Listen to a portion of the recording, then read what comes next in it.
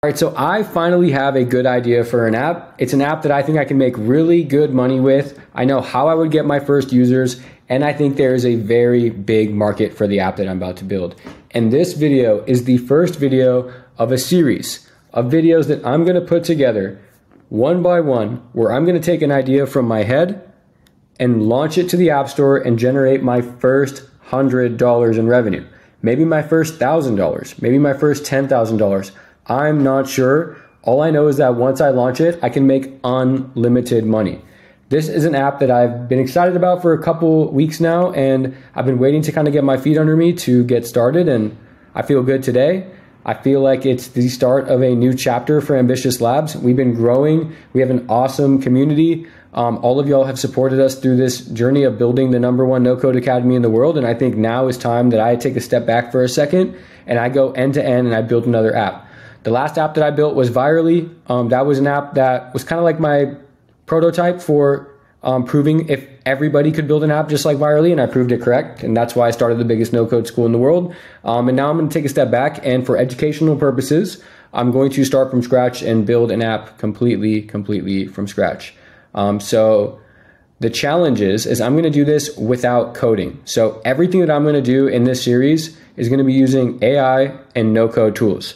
So these are going to be a string of AI tools that I use in my daily workflow. This is not me trying to impress anybody. This is not me trying to teach proper curriculum. I'm just going to show you how I, as a 2024 22nd century app builder, is going to build an app. And I think that this is the way that indie entrepreneurs and startup founders, business owners, are going to be operating their internet businesses long term. So what you're about to see in this series is just my raw kind of freestyle train of thought.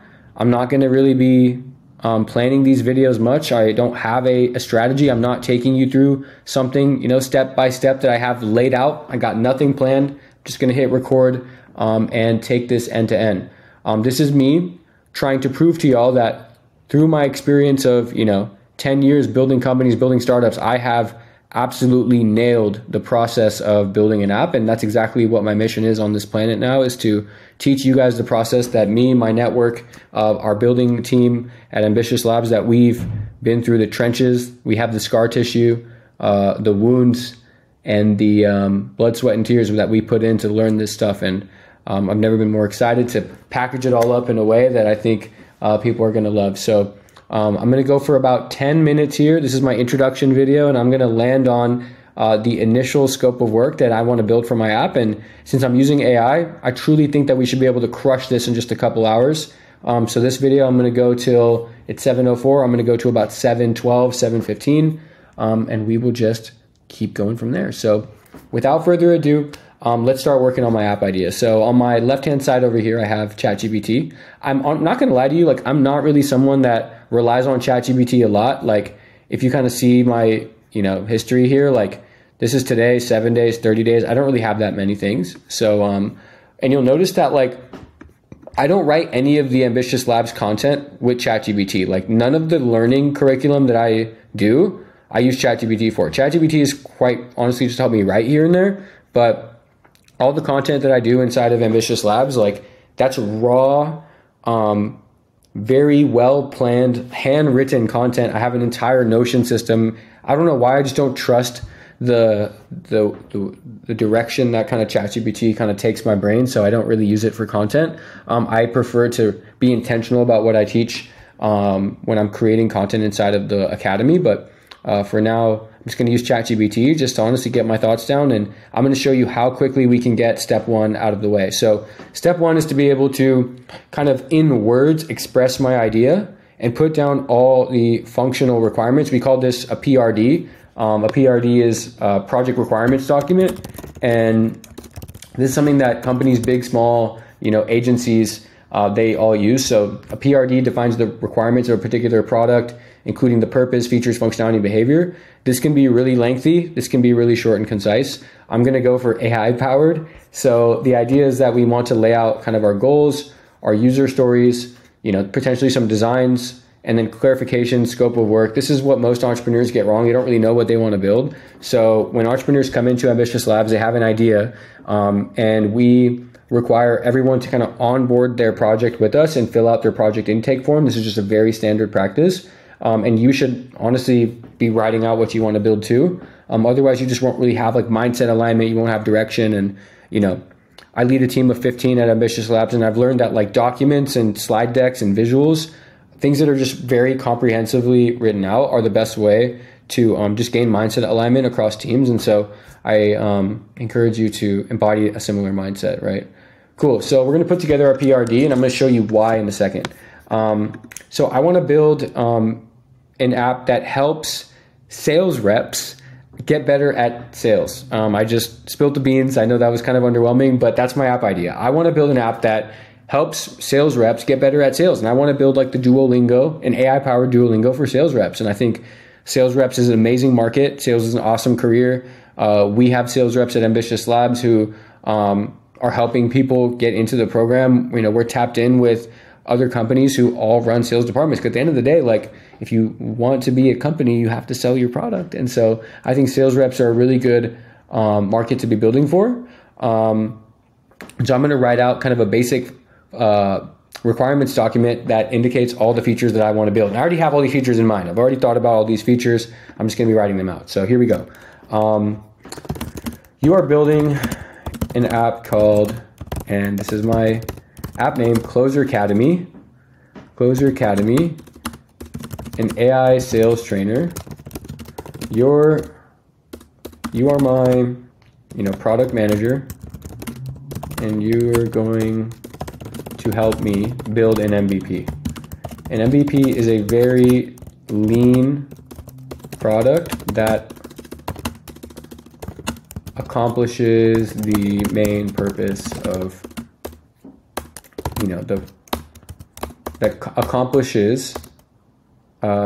that solves the problem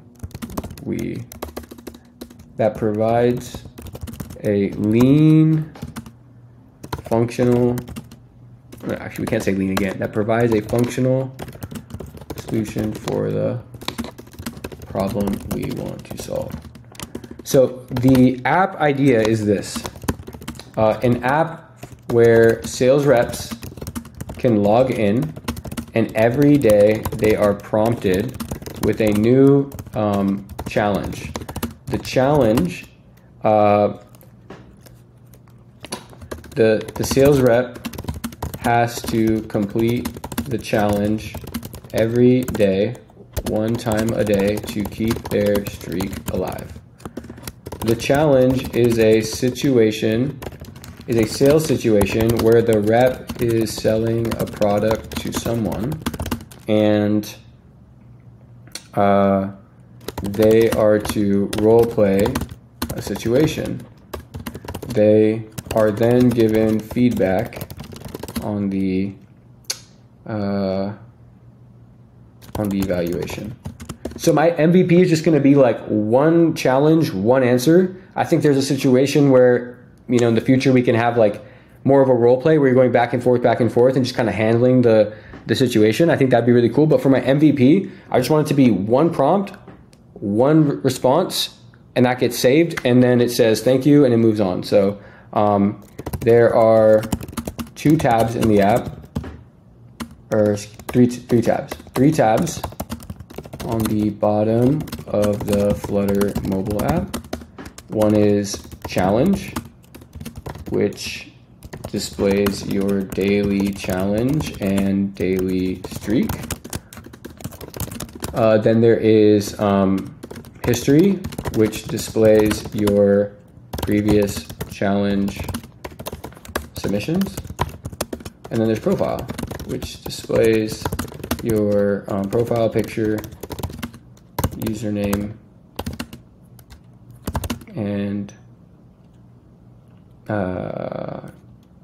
email. Yeah, cool.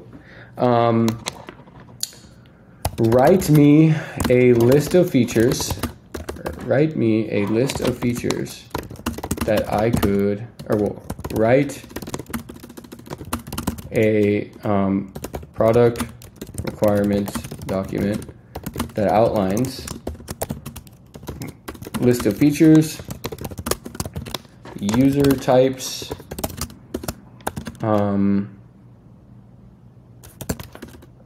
objects and entities,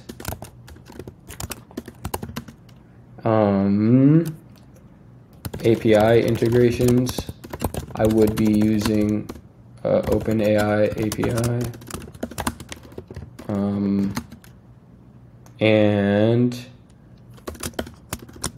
keep in mind this is a MVP. We don't need to overcomplicate. No, we only need, when you come up with feature ideas, ask yourself if it is a want or a need. Essentially what I'm asking here is like,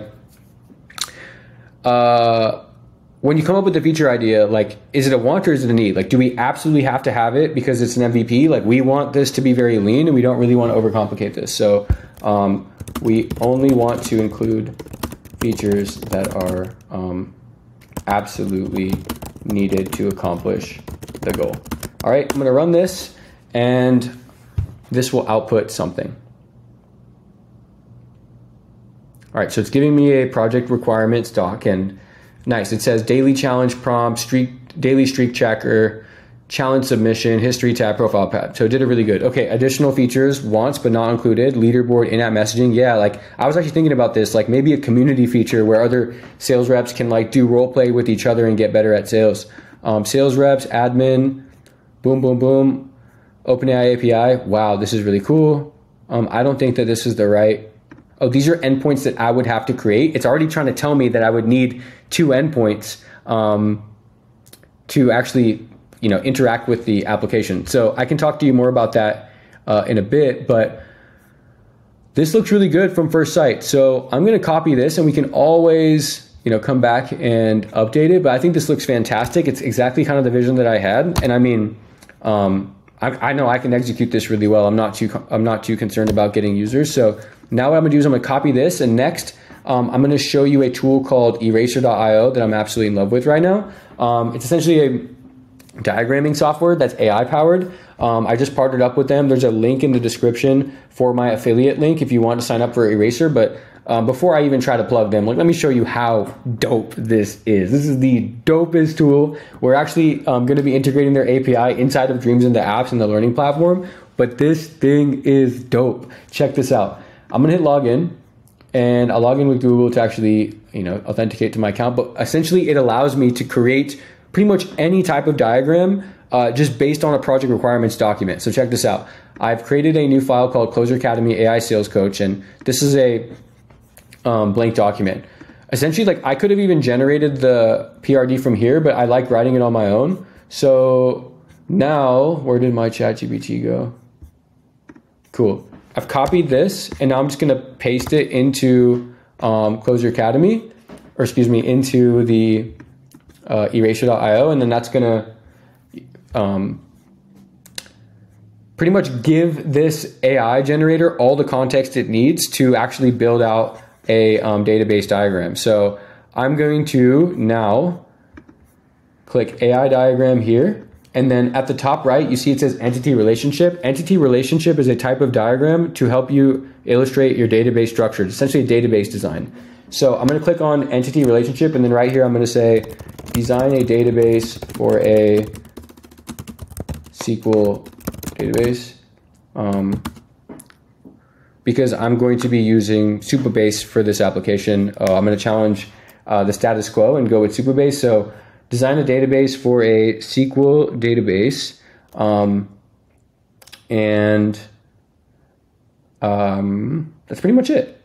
And I'm going to hit generate, and I'm going to watch this design my database.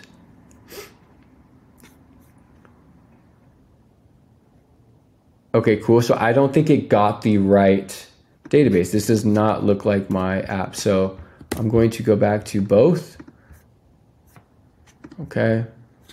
And now I'm going to click plus here. I'm going to say create diagrams as code.